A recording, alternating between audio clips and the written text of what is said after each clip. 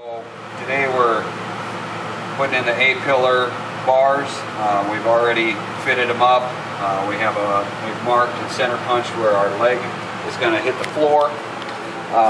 We've also, like I said, we got a center punch. What this hole is for is when you're going to weld the cage up with a hole here, you'll be able to bring the cage forward and drop it down through the floor, allowing you to get to some of the welds up on top. And then when it's all said and done, your floor plate will be back. You'll slide that floor plate back up underneath the tube and cover that hole back up again and bolt that all. And drill this, and then we'll show you how that floor plate goes in there. We have our hole drilled for our A-pillar bar.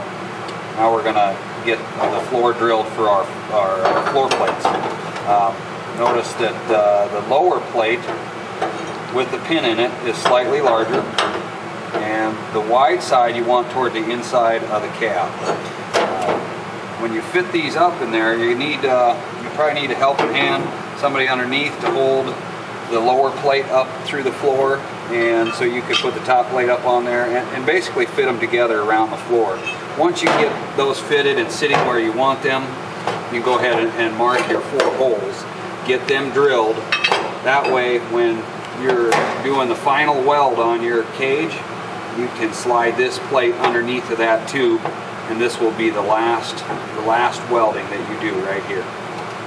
But go ahead, we're going to get that drilled now. We're going to drill with a 25/64. It's 3/8 bolts that come with the kit. So drill a 25/64. Give yourself a little bit of breathing room, maybe even a hair bigger than that if you want to.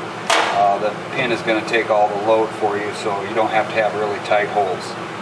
So we'll get this drilled, fit it up, and then we'll get you some pictures of that. Okay, in our previous segments we did the V-pillar hoop installation and the halo hoop. Now we're going to finish things up with our A-pillar installation. We have our hole saw hole here in the floor that we're going to use to help us figure out the length of our A-pillar bar. Again, that hole was 5 inches up, 2 inches out. By dropping your A-pillar bar through here, you can bring it up. And this is a place where it's nice to have an extra set of hands, somebody to help you hold this bar in place and get it fitted around here, make sure everything is the way you want it. Then basically all you need to do is mark out the floor where you're going to make that cut. Now remember, when you actually make the cut, you need to take an extra 1/4 of an inch off for your floor plate, because you got to get your floor plate back under there.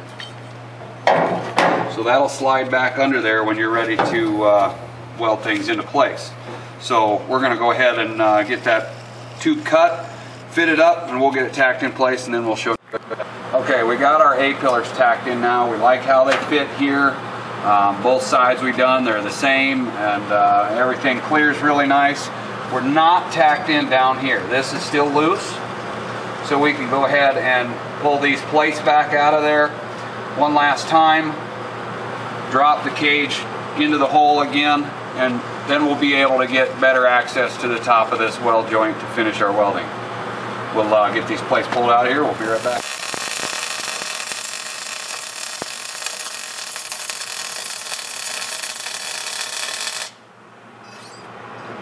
Okay, as you can see, we've dropped the cage through the floor. That's given us extra 1.5 inches of room on top here to do our finished welding on the top of the cage. Really makes a difference in how you get up here. Keeping in mind, you know, we don't have a windshield in here, there's no glass in here, no carpet, no seats, anything. All of this is going to make a huge difference in how easy or difficult it is to put this cage in.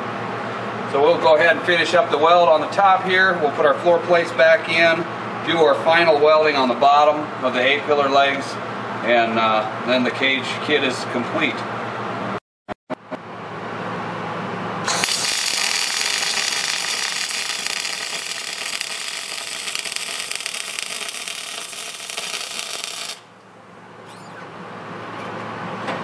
Okay, so that's it for our cage installation. Check them out on our website, www.diy4x.com. If you got any questions, hit us up with an email or a phone call. Catch you later.